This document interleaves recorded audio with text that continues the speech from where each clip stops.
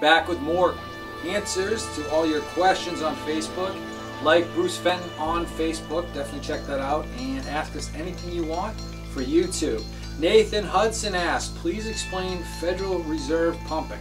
I know what the Federal Reserve is and I know what pumping is, but combining them I don't have a clue, so I'm going to hand it off to Bruce.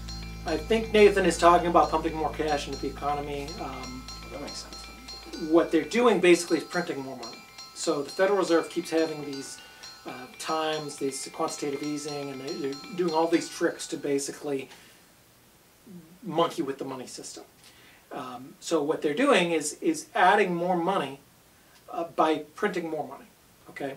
Which is really just changing the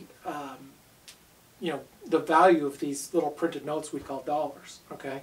So it doesn't really change any fundamentals. So if you have a bunch of debt and if you owe me a bunch of monopoly money, all right, and you owe me $1 million in monopoly money, and all you have is 100,000, you take a magic marker out and you write another zero. So here's your million.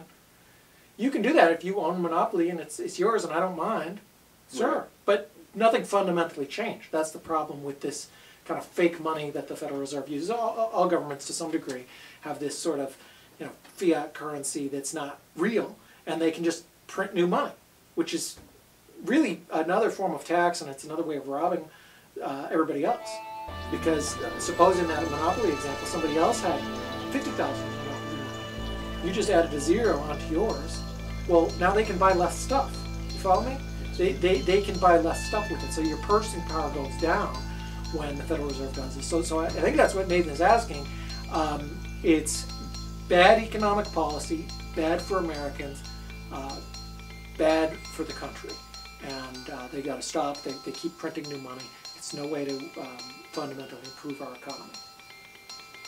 Make sense? Makes sense to me. All right. Hopefully for Nathan. Thanks for the question.